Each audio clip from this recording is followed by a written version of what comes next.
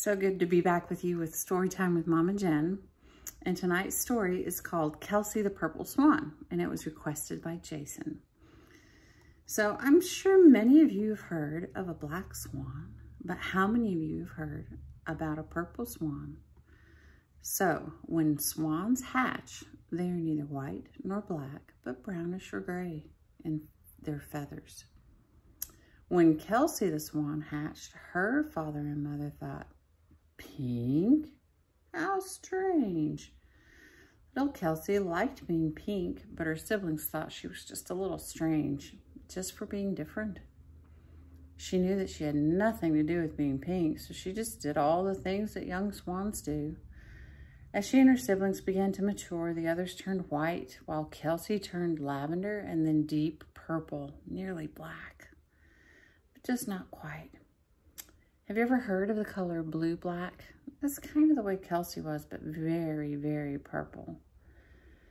Kelsey was fully grown and wasn't too concerned about being different. She felt her purple feathers made her unique, kind of like royalty. Funny enough, the nearby castle had a bird-loving caretaker who watched over the lakes nearby. One day, Kelsey got close enough to the docks that the caretaker saw her. Oh my, the caretaker thought. She's the most beautiful and unusual swan he had ever seen. He tried to get Kelsey to come closer, but she had heard enough of humans and what they can do. Sometimes they'd throw stuff at the swans. They also got the swans and ducks within their sharp fishing hooks when they were out fishing. Sometimes they dumped garbage in their water. Nope, Kelsey was too smart to get close to the human. One day, though, the caretaker was sitting by the lake painting. Kelsey floated a little closer, swam a little closer, and she realized he was painting her. Why, she thought, I'm the strange bird. Why not paint a normal swan like the other painters who come to the water to paint? Day after day, Kelsey would watch while the caretaker painted her picture. The deep blue and red that he mixed with just a little black that created the beautiful purple feathers, so unique and so her. She took off for her migration.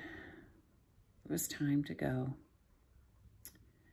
She had so been off on her own that she was nervous as she would have to fly solo, but shortly after takeoff, she was joined by a beautiful male, a black swan. And he got close enough to get a good look, and he liked what he saw. The two flew together and migrated back each year to the lake. Kelsey laid her eggs not far from the same spot her mama had laid hers.